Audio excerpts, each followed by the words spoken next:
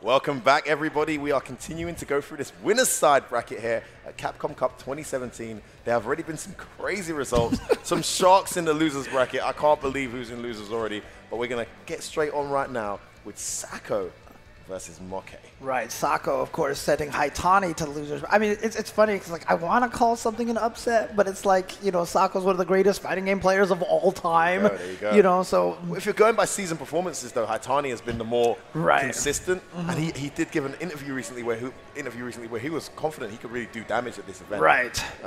Sako's just thrown that all out. Yeah, I mean, you saw Haitani's reaction after he lost. Yeah, he wasn't supposed to lose that. Yeah, he had his hand in his head, you know, his head in his hand, and just, you know, you could tell it affected him. But here we go. It's going to be Sako versus Moke, and this is a really interesting match because both of these players are from Japan, but this really is the new versus the old here. And I'm not saying that Sako's old, but just like by fighting game standards, he's been around forever, man. This guy's been playing fighting games for 20 years. And Moke, relatively young, he started as an online Rashid player, one of the strongest online Rashid players. Only really started. Street Fighter V his first game. He doesn't have a gaming background. I'm not sure, but I know Evo this year, where he got top 8, was like one of the first events he traveled to. That's crazy, man. And so definitely in this situation here, we have youth versus experience. Sako Noko, of course, one of the greatest players of all time, even has combos named after him in certain games because he was the only one who could do them at the time. And I want to start for Sako. In his match versus Haitani, I talked about how beautiful his footsies is and how great he chooses his ranges. The angle on that jump fireball, that's exactly what you're talking about right there, James. Yeah, right over that hurricane. He is starting with that same kind of footsies, and again, masterclass in walking forward as a threat in footsies. And also, an absolute genius in There's No Rush. Can cost him sometimes too. He's very patient, Sako. Okay. Throw there. Wake up light kick from Moke. Oh big man. Whiff. Do not whiff buttons like that. Against Sako Noko. Again, just the perfect range there. Though I'm not sure what Moke was going for. It was a strange choice to go for an overhead at that range right there. All right, corner quite early here, but Demon flips to safety. And now here interruption. Finally, some players taking advantage of that humongous gap between Rashi's fierce punch and the EX. Tornado. Back to neutral here. Look how he's not engaging Rashid, which is kind of hard to avoid. Right. He's actually kind of, I mean, Rashid is so powerful, especially with that crouching heavy punch, but Sako's almost kind of made that a non-factor in this match so far. He's just standing away from it, you know? Fireballs this time. See it like that? Whiffing, it keeps whiffing. Crouching heavy punch is not hitting, and you know that builds up frustration in the opponent as well. And look at that, he finally gets the knockdown. Oh, okay, there we go, there we go. Oh, but he was still too far to get the full combo. Ooh, no whiff punish on that, wasn't expecting it to miss. Great teleport just as he got within mix-up position. Yoink, I'm out of here. He's got the resources to kill here if Sako Noko can find an opening. Moke's got to be very careful. Oh, don't whiff buttons like that. Of course, a ton. Oh, I think he tried to like uppercut through that or something. Take the throw right again. Oh, there we are. No count hit, doesn't link. One more hit. Oh, there you have it. I like it. There we go. There we go. That's the thing about the young versus the old, James. Honestly, these young bucks, man, they don't care. Come on, Moke. You're supposed to let Sako get the seat on the bus, man. You can't disrespect him like that. Respect your elders, man. It doesn't exist. Okay, back throw.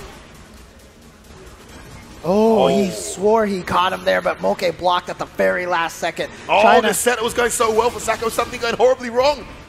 Yeah, but in the corner. Oh, my goodness. Done. Big damage. Builds up a lot of meter. Oh, he went for the reset. Oh, man. Everybody was sitting there wondering, is this combo going to be able to kill? Look at that. And Moke said, you know what? I'm not going to worry about that. I'm going to get the reset. And yes, the reset will definitely kill. What a choice there. I mean, Sako not ready for it. He teched a lot of throws early on. Moke had registered that psychologically. If you teched a lot of throws in this game, it kind of makes sense to stop taking throws at some point, but Sako was committed and he got opened up twice for it. And that slow, you know, patient, cautious approach opened up by Moke really well.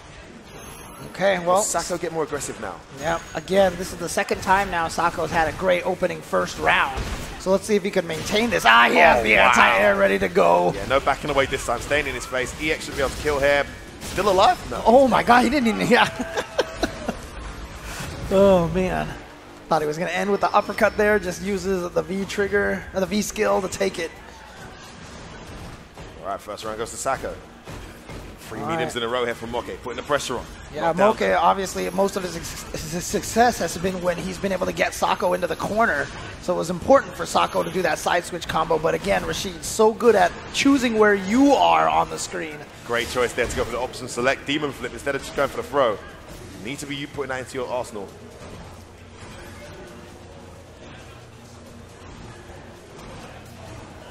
All right, just goes for the demon flip slide right there, but good defense from Moke. And here we go, corner position again. This is where the success comes. So well spaced. It caught the medium kick whiff there, James. And he's still got a V trigger here to be threatening. As soon as, yep, see, I was about to He say. caught it. Oh, Nice. he's going to erase all of it, yeah. Beautiful choice from Sako. Oh! Face out a reversal. What a decision. Oh my days, Sako. Sako was he knew just as I did that V-trigger was coming, and he had the counter all ready to go. What an answer. Only a 3-hit projectile. And so he threw out that red fireball, which is also a 3-hit fireball, and so he was able to get through that. I feel like Moke may have not been in that situation before because he charged it in and got hit by the red fireball. Just didn't respect it. Ooh, went in for the punch, just missed. Oh, nice. The back dash evaded the hurricane and got the whiff punish on the roll. Got his meaty right this time. Ooh, Just a little delay. I got the counter hit frame trap right there. Important tech. Oh, my days, what? Sako. And he gets the stun. All right, not going to be able to kill quite off of this. Oh, he goes for the reset. Oh, I love that. Good block. Almost everyone goes for the throw at the end with the demon flip, so he went for the slide instead. Moke called it out, but Sako was able to take that round right away regardless. He's just getting better and better as the set goes on. Man. Sakonoko now has the lead in this set. One up in this third game. Yeah, again, the footsies from Sako right now is just ridiculous. Wake up, jab, demon flip, bro. Are you serious? Catches him pressing buttons again. The delay with that crouch medium. Oh, that time the slide works. Oh, he went for the throw, but the EX Eagle Spike caught it. All right, here we go. Opportunity now for Moke. He's got him in the corner. Oh, where you going?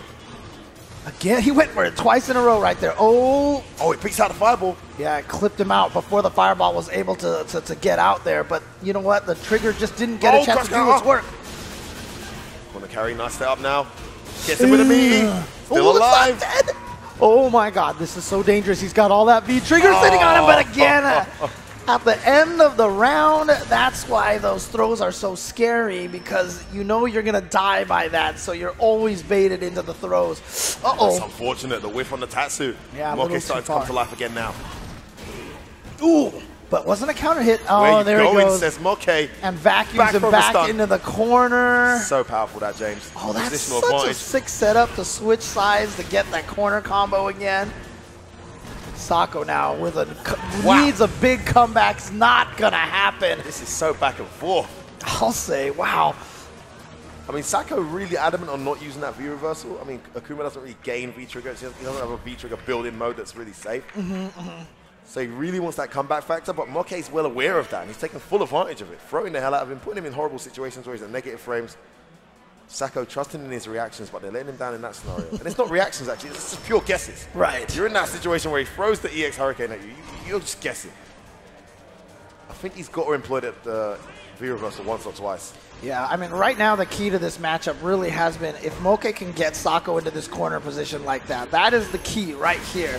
Every time he's managed to get Sako in the corner, he has been able to win the match. If Sako can keep the game like in here or in neutral, or if Sako gets Moke into the corner, he's been able to take the round. Yeah, the corner is such a powerful position in Street Fighter 5. Yeah. The real especially when you're up against a Rashid. The real key is that the neutral Sako has been winning. Oh, big spamming, gets whiff punished, disrespecting his elders again. This time it costs him some health.